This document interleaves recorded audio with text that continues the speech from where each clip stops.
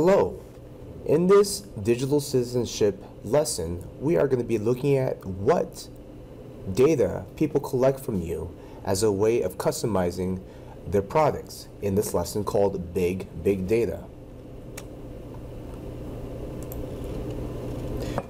The driving question, or the essential question, is how do companies collect and use data about you? It's a very important question because every time you go on the internet and every time you click on something on the internet, somebody or someone collects data about you. Let's see how they do it. The learning objectives for today is to explain why information about them and their behaviors is valuable to the companies. Our second objective is to analyze how certain types of data are used by companies. And the third objective is to learn 3 strategies for limit individual data collection by companies. So imagine you had the opportunity to design a brand new product for teenagers. You could have any amount of money and materials you need to make the product. How would you come up with an idea? And what questions would you ask? So we have to consider, when we consider that question, we have to consider who the consumer is. And our consumer is a person who buys products or services for use. For instance, if you go to Geek Squad at Best Buys, the consumers are the people who need their computers fixed. If you go to a Honda or Toyota or Subaru car dealership, the consumer are the people who want to buy a car. Along with being a consumer, we also provide data. And data is our facts and statistics collected together to be used for different purposes. Another key vocabulary is who are these companies targeting? So we use targeted advertising.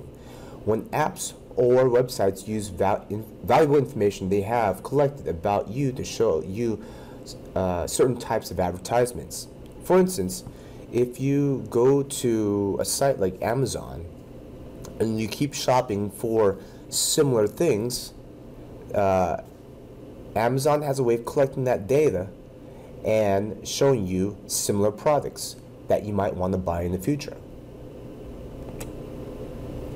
If you want to limit what is tracked, turn off cookies. There's a way of doing that through your browser. Cookies are used to identify your device, give you a personal experience, and track your behavior. You can turn them off using your privacy settings. You might want to adjust your privacy settings. Most apps have privacy settings you can adjust to limit what information is collected. You can make your account private and deny access to location information and contacts. You can also limit what you share. If it isn't necessary, don't provide an email address or link your profile from another app or website. If these are required, check the privacy policy to see how that information is being used. And the last key vocabulary word is cookies. No, not the cookies you eat, but the cookies is data that is stored on your computer. They're small text files stored on the computer that keeps track of what a person does on the website.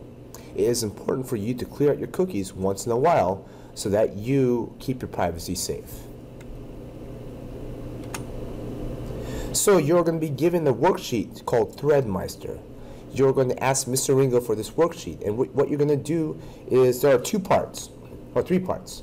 The first part is review the consumer data and write what you think what it means for your new product. The second one is decide what type of products you will design and what details you will include, and then use the space on the handout to create a picture of it. Make sure to include details that are based on the data above in part 1. On a separate sheet or on the back of the handout, write 1 paragraph explaining how you use the data to choose and design your product. Be ready to show your product at the end of class. At the end of class, after we show the product, you will paste this Threadmeister worksheet into your notebooks.